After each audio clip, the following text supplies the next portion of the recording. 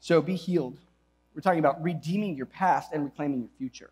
That's a tagline of this, because we're not talking about just a moment of healing. We're not talking about just physical healing, like that physical healing, which we certainly are going to talk about.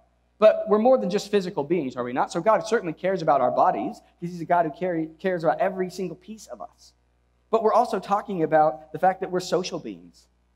We also want to acknowledge the fact that we are all very emotional beings, that we're very relational beings. Every single person here is in some sort of a relationship at any given point, are we not? We're also spiritual beings, and we have longings in our heart and our soul, and we have longings for purpose and calling and creativity. And we have a God that cares about every aspect of our lives. A God who says complete healing, complete redemption for what is broken in your life. That is what I am promising through my love. That is the result of my outpouring, is what Jesus says, is you can be healed. So Jesus himself, right? This is the bold claim of Jesus, that we all as humanity can be healed. He came to earth, he embodied a broken individual, a vulnerable human. And then you guys know the story, even if you're in church or out of church, that somewhere along the way, Jesus lives this perfect life and he dies and he rises again so that that brokenness and that disunity and that dysfunction of the world and in our lives might be fully healed, might be fully repaired. And so Jesus himself, his kind of manifesto, as you will, as he stepped onto the stage of his earthly ministry, came from a prophetic word that was given in Isaiah that said this: "The Spirit of the sovereign Lord is on me, because the Lord has anointed me to proclaim good news to the poor.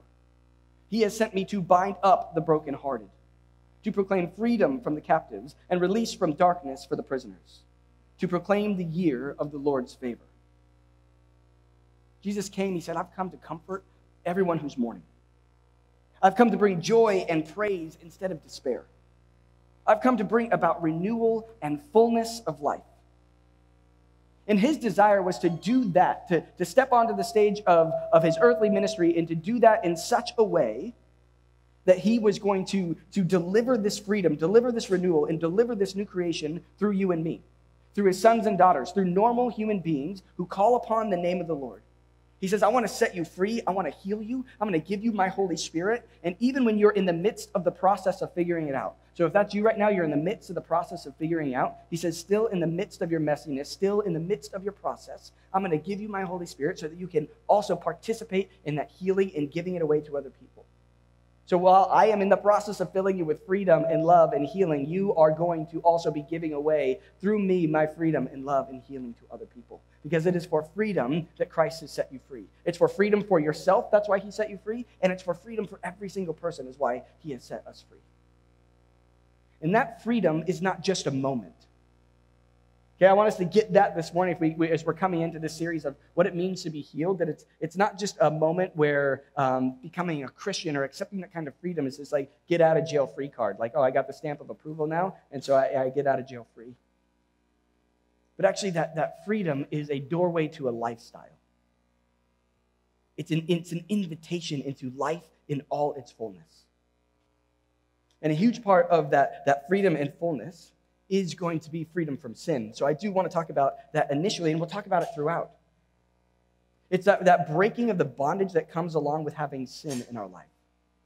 And I mentioned sin, and I'm sure that bubbles up all kinds of feelings, whether it's of guilt or shame or annoyance, or it means nothing to you.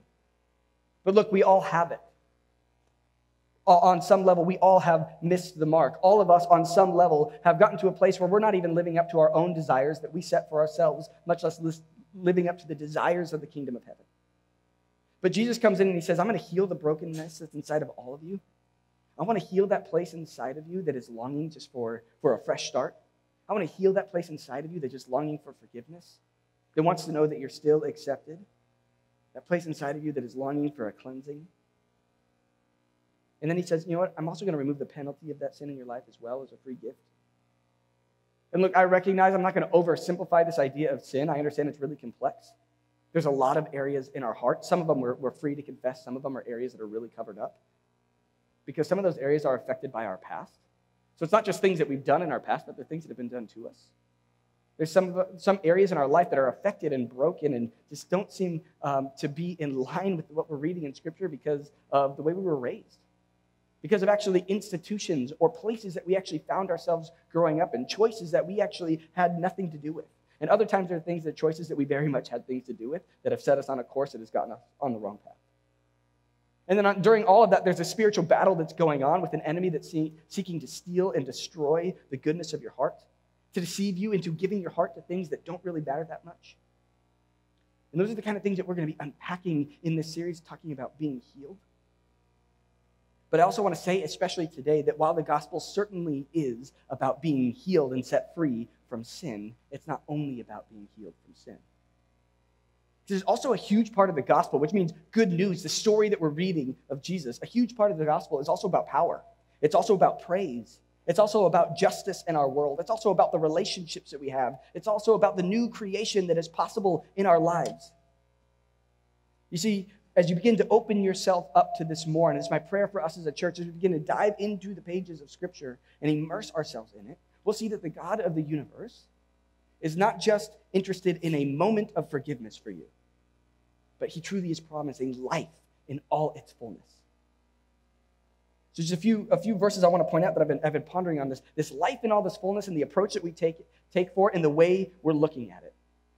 John 4, right? There's a story of a woman. Maybe if you know the story, it's often called the woman at the well. And she's had 5 marriages. And in the meantime, none of them have gone right. They've all kind of gone wrong. So now she has a boyfriend, and she's just given up on the marriage thing. It seems she's just living with her boyfriend now, striving and looking for a purpose and meaning, and apparently looking for it in love and relationships, and it's not working out. And Jesus meets her and says this: "Whoever drinks the water I give them will never thirst. Indeed, the water I give them will become in them a spring of water welling up to eternal life." And what Jesus is doing right there is declaring that those who give themselves to him will receive a living water, which is in reference to the Spirit of God himself. And that living water will keep them from ever being thirsty again in their life. It will keep them from being driven and ruled by these unsatisfied desires that we all crave. And not only that, but notice this, but that water will become a spring that wells up or is bubbling up to eternal life. So what does that mean? That means that it won't just satisfy the person who receives that water, but it will overflow. It will overflow from your life, and that water is the Spirit.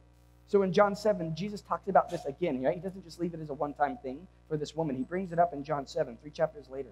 And he's directly talking again about the Holy Spirit and that gift. And he says this: "Let anyone who is thirsty come to me and drink. Whoever believes in me, as Scripture has said, rivers of living water will flow from within them." By this he meant the Spirit, whom those who believed in him were later to receive. See, what we're given here through the words of Jesus is that there's this picture of living water that is overflowing from the center of a believer's life. So if you become a Christian, you call on the name of Jesus, there is this center of your life that begins to overflow, and it overflows to a world that is thirsty and craving and hungry and needing to be healed. Because, of course, later, all throughout the New Testament, actually, we're given instruction and we learn about the Holy Spirit. We understand the gifts of the Spirit. And the gifts of the Spirit are given to the church. Why? Well, it just says simply in Scripture, for the building up of the common good, for the building up of the body, for the encouraging of one another. One of Paul's greatest prayers is that believers would know the love of Christ that surpasses knowledge, so that they may be filled with all the fullness of God by the power at work within us that is able to accomplish abundantly more than we could ever ask or imagine. Peter, another apostle, talks about this. He goes, anybody who's loving and trusting Jesus, they are to rejoice with an indescribable and glorious joy. Now, what a beautiful sign of someone who is just in love and trusting in Jesus, that you can rejoice. But he says this: do it with a mutual, genuine love that is pouring from your hearts. Pouring from your hearts. This idea, again, is pouring out from your hearts. But then he also throws this as part of this process. He throws this in chapter 2 in Peter. He says, rid yourselves of all malice and all deceit because of this. Rid yourselves of hypocrisy, envy, slander of every kind. So I just wanted to pull from a few places to talk about this very thing, this idea of process that goes along with this idea of filling and it overflowing for you. Our process of salvation, our process of being healed as a people, as an individual, but also as a church and a community, which of course we all need, is a process. And the recognition of the process is really important. It's ongoing, it's active, and it's not done in our own power. It is only done through the power of the Holy Spirit that's at work within us. And so this process often gets referred to in Christian terms as spiritual formation or even discipleship. Paul puts it in these terms in Philippians. He says, "Therefore, my dear friends, as you have always obeyed, not only in my presence, but now much more in my absence, continue to work out your salvation with fear and trembling. For it is God who works in you to will and to act according to his good purpose." This is something that God actually partners with us in, and that we're called to actively participate in with him. And so what we're going to explore in the next few months is that interplay of our responsibility, right, which requires our repentance, which requires our following, our stepping in, our working out of our salvation. But how does that work alongside God's sanctification and God's purification and God wanting to fill and empower with his Holy Spirit at the same time? Because God is breaking into the world. That's my son, so I apologize for that. Already, there's the brokenness. He's trying to interrupt. The sinful nature is strong. I hate to say it. I hate to say it. That's okay. There is freedom and healing for him as well. But that's what God's doing, right? He's breaking in power. That's the promise of Jesus. The kingdom of God is at hand. The kingdom has come near. So repent. And I think we as a church, we're calling even today's talk as we step in is like the healing of our expectations and healing of expectation.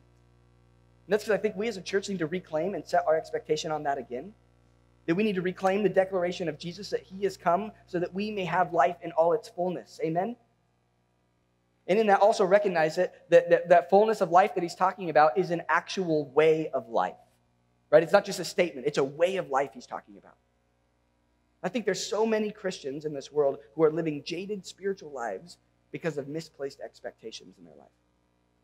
They've looked at this single moment of forgiveness or the single moment of salvation where they receive the forgiveness of sins, and they've seen that as the end game instead of as the starting blocks.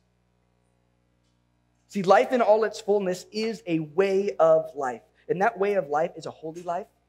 It's a life that's set apart, and it's different than the life that this broken world tells us that we can live to find fullness of life. I love how Dallas Willard explained this by looking at a Christian bumper sticker that if you find yourself in the Bible Belt sometimes, you might be able to see this around everywhere. Maybe I shouldn't have said that. I'm not knocking on my brothers and sisters in the Bible Belt. It's great. But this bumper sticker, I'm busting on a little bit. The bumper sticker says, "Christians aren't perfect, just forgiven." Now, of course, that's a true statement, right? Obviously, if you've ever met a Christian, you know they're not perfect. Nobody's claiming perfection here. And of course, Christians are absolutely forgiven. That's the wonderful thing about the grace of Jesus. But there's an underlying truth in this statement that I think exists in this bumper sticker that I'll just use the words of Dallas, but he said this: "What the slogan really conveys is that forgiveness alone is what Christianity is all about. What is genuinely essential to it. It says that you can have a faith in Christ that brings forgiveness, while in every other respect, your life is no different from that of others who have no faith in Christ at all." And don't we see that just so obvious today? Christians and non-Christians are both crippled by stress, plagued with anxiety and anxiety attacks, right? Christians and non-Christians are both driven by this relentless desire to need to succeed. Divorce rates in marriages are actually very much the same between someone who claims faith and someone who does not claim faith in God. Finances, the way we spend our money, even the time we spend in our social lives, the activities that we participate in, the way we care for the marginalized, the way we look out for the poor, the TV shows that we watch on TV, the time that we spend, very much looks the same between a Christian and non-Christian. Why is that? I think because of that, inside both Christians and non-Christians, there still tends to be this great deep desire for greater healing and for a life truly that's a life in all its fullness. Where is that? I want that. And it's for that reason that we need to realize that complete freedom and complete healing in Jesus is not just found in an intellectual decision. Okay, this freedom that we're talking about, this life in all its fullness, is not going to be found just in you fully being able to articulate and intellectualize the truth claims that are in the Word of God, even though, of course, we're going to teach into that and study that. But just intellectualizing it and knowing the truth claims of the gospel will not fully set you free.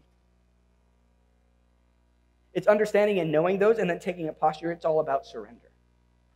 So it's not an intellectual decision, rather, but it's a heart posture of surrender. It's about a giving your heart and then, in turn, giving your life over to Jesus. Because ultimately, what we'll always say, and it always is, it is absolutely about love. And think about it. If you love someone, I love my wife, I love my little baby son. And because of that, I actually change my actions. I form my life around it. I do things differently because of that love. Jesus says time and again through the scriptures, if you love me, then obey my commands. And that's not because he's some dictator who has all this set of rules. It's because the way of Jesus is the way of love. And in following that way, you will find fullness of life. So that way of Jesus is what we call, in Christian terms, again, like we said, it's not just spiritual formation, or we also call it discipleship. And you're familiar with this term, right? It carries its own stigmas with us in the Christian world. One way we like to articulate discipleship in this church is simple. We say three things. It's be with Jesus, become like Jesus, and do what Jesus did. And so our first call always will be that we need to just be with Jesus. Because remember, it's all about love, so it's just all about relationship. And how do you have relationship with someone if you're never together?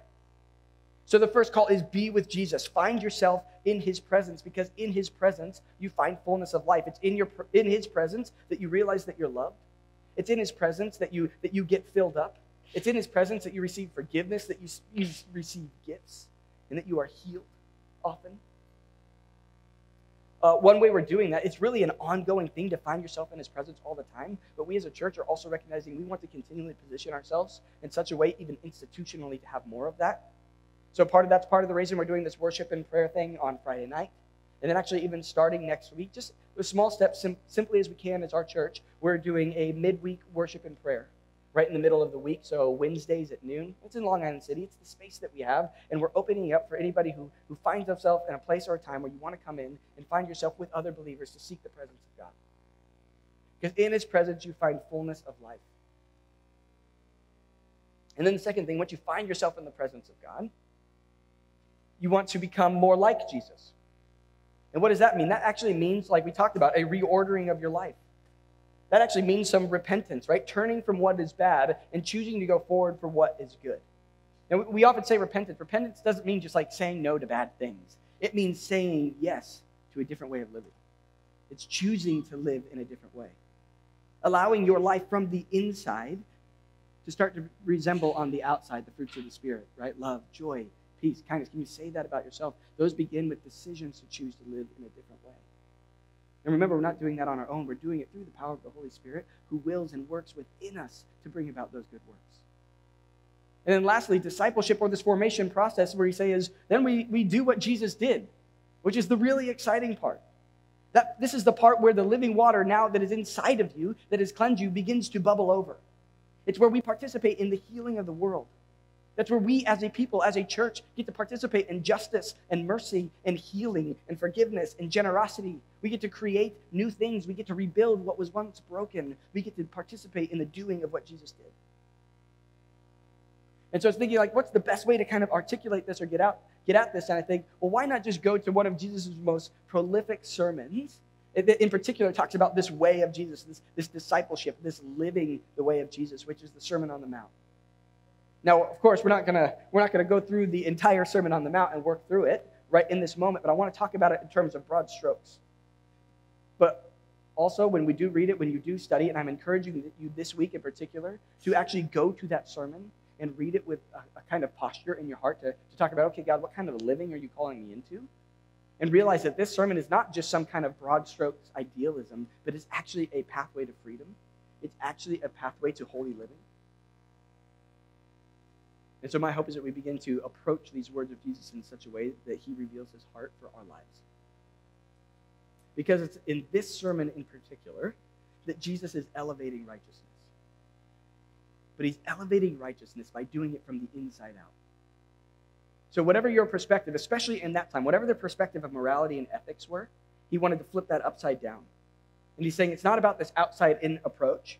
It's not about doing just a bunch of rules that you need to follow. And if you do just enough of those rules, if you do it just right, if you are just good enough, then you're all good and you're going to be fine. You're going to be healed and you're going to live this fullness of life. No, he's saying, no, look, it's not about this outside-in approach. It's all about your heart. It's about an inside-out approach, which is why he says, for example, it's not about just do not murder, but he says don't get angry. Don't hold rage and bitterness in your heart towards someone else, even if you're abstaining from murder itself. He's saying don't just not commit adultery, but he says don't lust. Because the primary concern is your heart. The primary concern is the state of your entire soul. That's what Jesus is always after. It's like he's saying, what good is it for you to abstain from the outside if your inside is still dark and black? So I'm not saying self-control is worthless. I'm not saying, so go ahead, then if it doesn't matter, go out and sin and do whatever you want. But I am saying self-control doesn't set you free. Self-control and abstaining from the outside in doesn't set you free if your inside, if your heart and your mind are still being held captive by darkness. And Jesus said, I'm coming so that all could be healed, so that we all could be completely set free. So we see in the opening of the Sermon on the Mount as what he's doing is flipping expectations from the very beginning. And I will talk a little bit about the beginning because it's this flipping of expectations that sets the tone for the whole thing. Right? The world's thinking says, who's blessed? Happy people are the blessed ones, right? The rich people are the blessed ones. People who are strong, who have opportunity, who are successful, those are the people that get to be blessed in this world. But Jesus flips that on its head and he says, no, blessed are the poor in spirit. Blessed are those who mourn. Blessed are those who meek, who hunger and thirst for righteousness. Blessed are the merciful, the pure in heart, the peacemakers. What Jesus is doing, he's saying, I'm coming in and I'm lowering the bar for entry. So whatever you're holding in your mind for who gets to live the blessed life, I'm lowering that bar right now. I'm lowering the bar for entry. He says, from the beginning, my blessing and my favor is for every single person. My blessing and my favor is for the least likely people that you're holding in your mind right now. Or if that's you, my blessing's for you. My blessing's for the broken. My blessing's for the discarded. My blessing is for those who are misguided, who have been abused and used. My blessing is for the poor literally and the poor in spirit. God, through this sermon, is beginning to say, look, I'm lowering the bar for entry into the kingdom. I'm lowering that barrier of entry that this culture is telling you is the barrier for entry. It's lower than ever before. And the only thing that is standing in your way, I'm going to take that on too. Through my death and resurrection, I'm taking away, there's like no cover charge, right? It's like the best club in the city and there's no cover fee. But then what he does, interestingly enough, after he's lowered the bar for entry, with the rest of the sermon, he raises the bar on the way you're supposed to live. Did you catch that? He raises the bar on righteousness. He raises the bar on what it means to live the way of Jesus. So he's saying, I'm not just talking about don't commit adultery. I am talking about don't lust. I'm talking about your heart and your soul. I'm not talking about just murder. I'm actually talking about anger and rage and jealousy and hate. I'm telling you to love your enemies. I'm telling you to turn the other cheek. And through this picture in the sermon, we get the way of Jesus. And there's something I think that's just really interesting on the actual placement of this sermon in particular in the book of Matthew, like where Matthew, the writer, as he's putting it, like puts it in placement of the progression of Jesus' ministry. So what Matthew does is what happens right before the Sermon on the Mount is we have this story where Jesus is out in the wilderness and he's being tempted by Satan. He's being tempted by the enemy. And he steps into that wilderness experience filled with the Holy Spirit because he was baptized, right? He was baptized first. He got filled with the Holy Spirit. And the Father says, you're my son, who I'm well pleased. And he goes into the desert and he's tempted by the enemy. But then he comes out of the desert now, after overcoming that temptation, fully walking in the power of the Holy Spirit now, teaching and proclaiming. What does he say? He says, the kingdom of God has come near. The kingdom of God is at hand, depending on your translation. And he says, repent and believe the good news. And then he recruits his 12 disciples, and they start to follow him. And then he starts doing what? He starts healing the sick. He starts doing these miraculous works of Jesus. And then that's where he's getting popular, of course, because he's doing miracles. So he goes up to this mountain, and he starts to teach people, and that's where you have the Sermon on the Mount. And you have this section of the Sermon on the Mount, right? The way of Jesus, the way to live, this teaching where he's elevating the righteousness. But then right after this sermon, in chapter 8, we see Jesus show up again, but now he's down back in the towns again, and he's healing again. He heals a leper, right? He heals Peter's mother-in-law. He heals the centurion's servant. And what we're seeing is that the Sermon on the Mount, the teaching of the way of Jesus, the teaching of the kingdom of God, is sandwiched right there in the middle between amazing stories of the miraculous and the powerful works of Jesus. The way of Jesus is sandwiched on either side by the works of Jesus. And there's a pastor that once said, which I completely resonate with, is that we as a people love the works of Jesus. And we also many times love the words of Jesus, but we're not so keen on the way of Jesus. Right? We love his words. We do. We love when Jesus says, judge not, lest you be judged. We love in that moment when there's a woman caught in adultery and he says, you cast the first stone if you have sin in your life. Don't have sin in your life, right? We love that. We love how he's calling out religious hypocrisy all the time, and we should love that. And we also love the works of Jesus. How can you not? He feeds the poor. He lets blind people see. He heals lepers. So he's restoring people not only physically, but he gives them their humanity back. He's a God of healing. He's a God of justice. He's a God of miracles. He's a God of deliverance. We love the words. We love the prophecy. We love the works of Jesus. When it comes to the way of Jesus, we're often like, well, I'm not so sure. When it comes to the idea of dying to ourselves, to taking up our cross and following him, when it comes to doing the hard work of ridding ourselves of selfish ambition and sinful desires, when it comes to actually making an intentional choice for sexual purity that doesn't really fit within the context of 21st century America, when it comes to trusting that God is the one who gives and takes away, and therefore giving of our first fruit of finances over to him is truly an act of sacrifice and worship, that when he says 10%, he means 10% as a starting point, and to take him at his word. When it comes to forgiving people, not just the people we love that hurt us and do harmful things to us, but actually forgiving our enemies, forgiving people that we honestly don't even like that much and that truly do not deserve the forgiveness. When it comes to living out the way of Jesus, many of us are not as zealous about that. Many of us are not quite so sure. But what we're seeing in the book of Matthew here, with this sandwich of the works of Jesus on either side of the amazing, the works of Jesus that are on either side of the way of Jesus, is that we are seeing that we cannot have the works of Jesus, the prophetic, the miraculous, the beautiful, the wonderful. And we can't have the words of Jesus, the prophetic, the truth claims that we all love, and hope to walk in any kind of authority whatsoever in them without living out the way of Jesus ourselves. Because the authority for the works of Jesus and the words of Jesus are backed up by him living out the way of Jesus. And the same is true for us today. But don't get me wrong on this. We are all blessed. We are all filled. Remember, Jesus was baptized and filled with the Holy Spirit before he did any of these amazing things. Before he set out onto his ministry. God said, you are my son, who I'm well pleased. And he was filled with the Holy Spirit. But then he went out into the desert, and what he did do there when he confronted the enemy, what he did is he chose the way.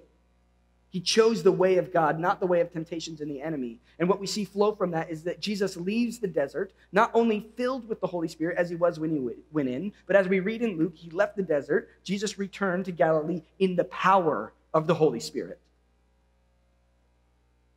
He came in filled, but he left in the power.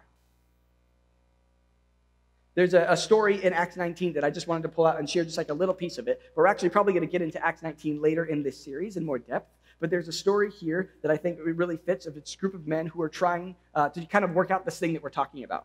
They are trying to function in the works of Jesus without themselves living out the way of Jesus or having any kind of personal relationship with Jesus themselves. Because remember, the way of Jesus is all about the heart. It's about being in relationship with Jesus. That's what we're talking about, in his presence, in love with him. And through that love that we have with him, in that holy life that we're living, he propels us by the power of his Holy Spirit to live out the way of Jesus. But here we are in Acts 19, we read this. Some Jews who went around driving out evil spirits tried to invoke the name of the Lord Jesus over those who were demon-possessed. They would say, in the name of the Jesus whom Paul preaches, I command you to come out. You see what they're doing there? They are basing their authority, not in the name of God whom they had devoted themselves to, but they're like doing it vicariously through Paul and his faith, or these things that they've heard about. That 7 sons of Sceva, a Jewish priest, were doing this. And one day the evil spirit answered them. Jesus I know, and Paul I know about, but who are you? Then the man who had the evil spirit jumped on them and overpowered them all. He gave them such a beating that they ran out of the house naked and bleeding. I just wanted to share a couple of things. It's a great story. Yeah, welcome to church. I'm so filled with life, what God is doing. There's so many beautiful stories pouring in. There's so many amazing things that God is doing, and I know there is a hunger for more, or there is a curiosity for what else is there. We are in the midst of God moving. He is here. He is present. We are thankful for this church, and we are thankful for the love of Jesus. And we all want more, do we not? But that more will come not from some moment, not from some person, But when that moment for more, that desire for more, that breaking into the kingdom will come when we as the church begin to live out and walk the way of Jesus. When we live repentant and surrendered lives, as you walk out the way of Jesus, then where you grow in authority to be able to live and function in the works of Jesus. And look, God is great. He's going to give gifts. He is a merciful Savior. He's the one who always, we give him a little and he just lavishes us with a ton. Like his default is mercy. His default is to lavish you with more. And I don't know about you, but why I'm here is because I want to see a move of God in this city. I want to see a move of God come and break in and transform my friends' lives, transform lives of people I don't even know yet. I want to see love and mercy reign over this city. I want to see a move of God of repentance and purity and freedom spread across the West. Our heart's desire is for revival. But if you look at the stories actually of revival historically, of these great moves of God that we have seen happen historically, that none of them seem to last. Have you noticed that? There are always these stories that we tell of these great past moves of God. At some point, those moves kind of fall apart. And it's because I don't fully understand, but for whatever reason, God chooses to work through partnership. And somehow, therefore, without our surrender, with our willingness to actually step in and to participate, to walk that holiness of life, to step into the righteousness of Jesus, then revival just turns into this moment where there's this really cool experience with the Holy Spirit that didn't create any kind of human response whatsoever. But the words and the works of Jesus demand a response from us in our lives. And the pathway to those works, to that breaking into that more that you're wanting in your life, the fullness of life that you're longing for, that fullness of life that we're longing for in the city begins with intimacy with you and Jesus first. The pathway for freedom, the pathway for more healing in your life, and the more healing for God to go and do that through you, which is so cool, for physical healing, for emotional healing, for healing in your relationships, so spiritual healing from those areas that you've been damaged. It's through loving and knowing Jesus and walking in the way of Jesus. If we love him, Jesus says, what do? We obey his commands. We live as he called us to. However, I do want to point this out because I don't want it to become like this idea of white-knuckling morality kind of teaching. What are his commands? What is that way of Jesus? What is that way of life that we're talking about? It's not just a list of rules. It's not just a picture. So if you're holding your picture right now that I'm needing to be this conscientious person who's doing really hard, trying not to break their rules and doing your best to learn more about God, get rid of that picture. The picture of living in the way of Jesus is someone who is active. It's walking in the miraculous. It's walking in a miraculous way of living. There's nothing more miraculous than saying, I'm going to choose to live for a different kingdom than as opposed to the ways of this world. There's nothing more miraculous than being a person of love and forgiveness in this world. So remember, it's an active way of living. Jesus called the very first disciples. And what's the first thing he said to them to do? He didn't give them a list of rules. He said, come, I'm going to make you fishers of men. I'm going to send you out into a radical way of life that you will never believe, that you would never have planned for yourself. Right? The Beatitudes, the very beginning of the Sermon on the Mount that we talked about. Right after that moment, after he flips the script, Jesus says this. He says, you are the salt of the earth. That means you. It means you. You are the salt of the earth. And what does the salt do? He goes, I'm choosing you to bring out flavor. I'm choosing you to bring out nuance and depth of my creation. And he goes on to say, you are the light of the world. So let your light shine before others that they may see your good deeds and glorify your Father in heaven.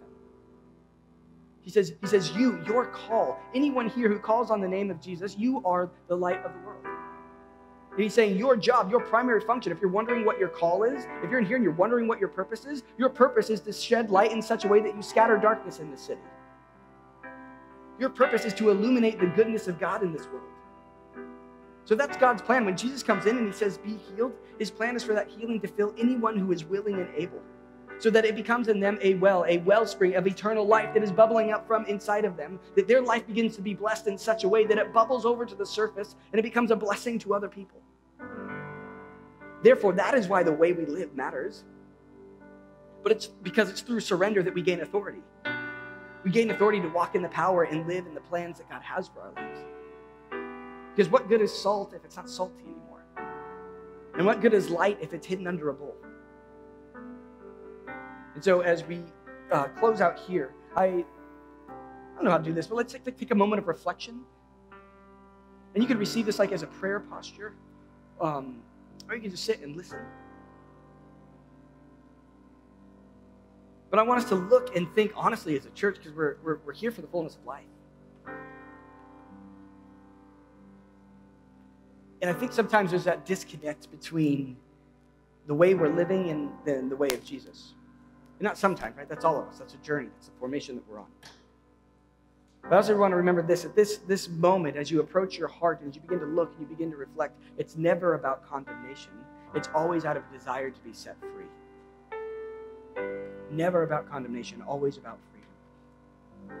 That's why we're here. That's why we do church, right? That's why we do it together in community, so we can build one another up, encourage one another, strengthen one another, help each other walk in the way of Jesus, do it in relationship and community, because that's the very fabric of what God created us to do and be.